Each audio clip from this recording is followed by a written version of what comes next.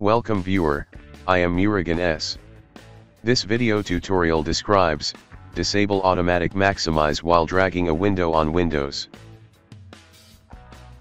Type Control Panel in Windows search bar, click Control Panel.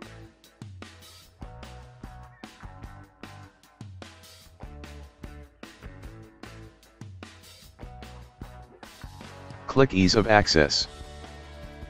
Click Ease of Access Center.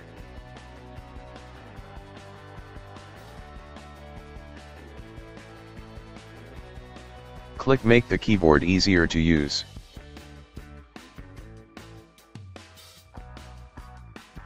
Check Prevent windows from being automatically arranged when moved to the edge of the screen, click Apply, click OK.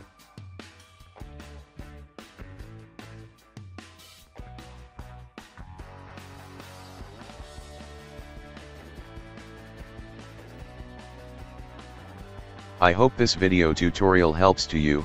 Please like, share and don't forget to subscribe my channel. Thank you very much. See you next video.